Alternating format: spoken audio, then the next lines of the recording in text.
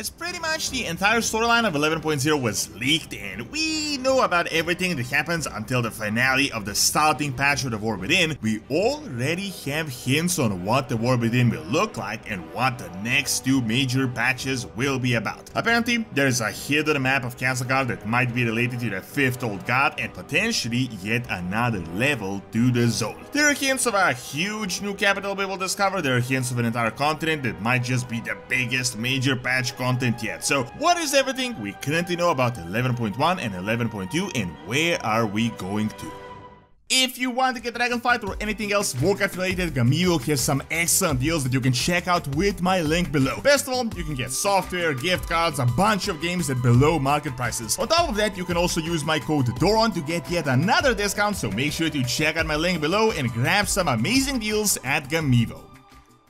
So, realistically, based on the timeline of the release of the next two expansions, it is very likely that the War Within will be like Dragonflight and that it will have two major patches. So, we're looking at 11.1 and 11.2 and very likely the mini patches in between, combined with probably some experimental features like we had gotten with Plunderstorm and Myths of Pandaria Remix. Now, the beta for the War Within just started, but we have actually data mined the entire storyline of the expansion even a month ago. We don't have all the details, things are obviously subject to change, of course, but we know how every zone is going to play out. We even have the description of what happens in the cinematics. We don't have any of the really quality cinematics at the moment, but we got the gist of it, we know what happens. There aren't really any crazy spoilers so far, as the 11.0 storyline is pretty cookie cutter, as you would expect. Some big reveals like the Arati, the Haronir, and a ton of Nerubian lore, but so far we haven't seen any crazy twist that would like change everything. The only information we had gotten is that there is apparently a hidden map of Khaz'Algar that they don't want to show in the beta, as it would obviously spoil the storyline. This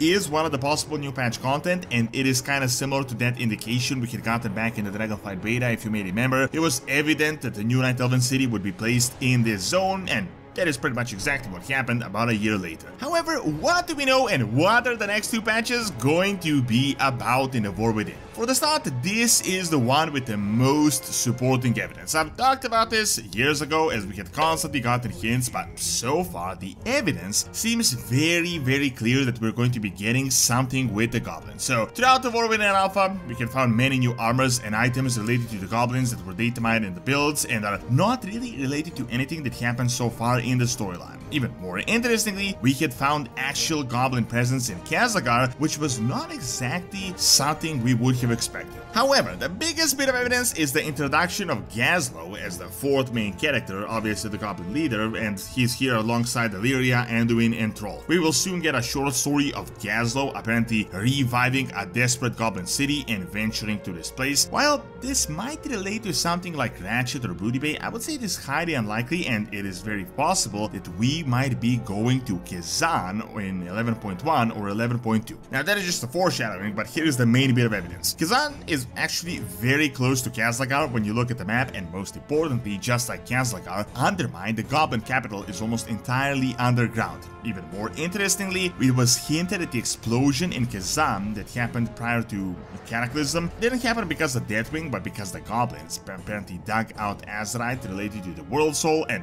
as you may know, Khaz'Algar is also obviously connected to the World Soul, so these two places that are very close by may be connecting to the same artery related to the World Soul. Also, most of the hints show us that Undermine and Kazan are sort of struggling, but they're not actually destroyed, they're still active. We've actually gone to Kazan, if you may remember, in BFA in Motherlode a few years back, but that was just on the surface. Most of the information says that Undermine, the capital city of the goblins, survived, but it is just struggling. Now, to play onto the recent actual data mined alpha information, apparently the Nerubian kingdom of Khaz'Algar and the one led by Nubarak in Northern were connected, and these Khaz'Algar Nerubians refused to help them. However, the new information is that there is apparently a tunnel that connects Khaz'Algar all the way to Northern. We still don't know if it's a physical tunnel or like a portal, but very likely a physical one because Nerubians always dig tunnels, and that would just show you how much of an underground network exists, as this is literally two sides of the planet long tunnel, which means that there must also be a connection to around the sword of Sargeras and Silitus with the other old god servant Sakir, and potentially Kazan, as it is quite close, so a tunnel is definitely reaching it if there is really like a huge network. So by the evidence through an underground zone and the presence of actual goblins even as early as now, we're probably going to get a huge goblin patch like we got in BFA. However, very likely not